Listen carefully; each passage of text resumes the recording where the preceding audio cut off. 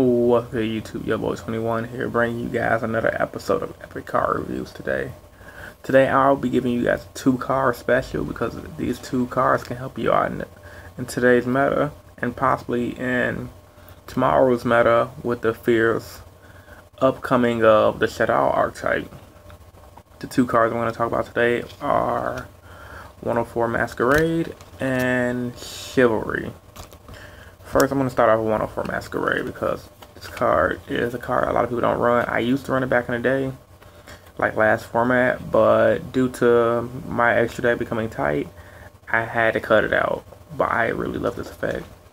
The card effect reads during either player's battle phase. When an opponent's monster effect is activated, you can attach one extra Z material from this card to negate the activation. So basically, anything during the battle phase, like a Bujingi Crane, a Gear Armor, any that Mermaid Girl that dies, they go to the graveyard, the hands, anything that happens during the battle phase, negate it.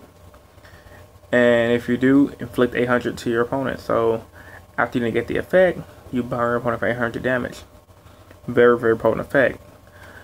And it has a second effect as a bonus. Once per turn, you can send a top card of your opponent's deck to the graveyard. Nothing fancy, just mill. This is a little milling effect, so if your opponent's running low on resources and you guys are in time, you can mill them out. Really, really good potent effect. Also, the second card, Chivalry. For you guys that don't know, Chivalry is also an old card. Came out in Dark Revelations, I believe. The card effect reads, activate only during the battle phase. When the effect of an opponent's monster effect is activated, negate the activation and destroy that card. Pretty much, it hits anything that activates during the battle phase and kill it. I saw this on the Swerve Nice channel when he interviewed the YCS Philadelphia player who made day 2 with his unique deck. I'll have that in the link down in the description below for you guys to go check out that deck profile. And the player said he didn't have debunks, so he decided to run Chivalry as a replacement debunk, just mainly for the hand matchups. And it worked because pretty much a lot of people were citing debunks for the hands. It's like Chivalry for the hands is going to be the same thing. So for a lot of you budget players out there, if they can't afford debunks and you're dealing with the hands, give Chivalry a chance because it really help you guys out a lot. Both of these cards are good against the Bujin matchup.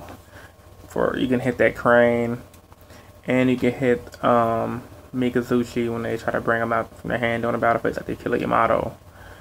You can hit the Gear Armors when you attack. They flip up the armor during the battle phase. You can negate its effect with either this guy or this card. For Mermaids, you can hit, I think her name is Lindy.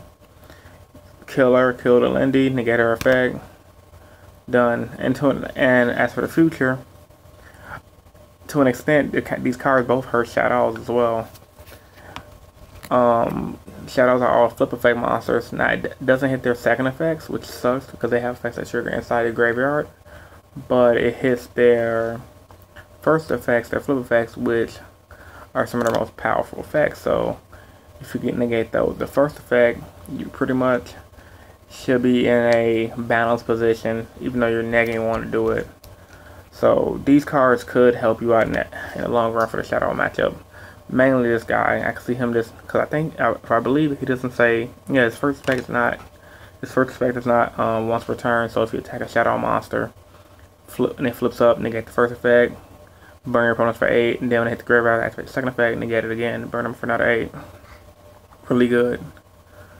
So if you guys found this video informational, hit thumbs up, rate, comment, subscribe. Yubba21 and I'm out. Deuces.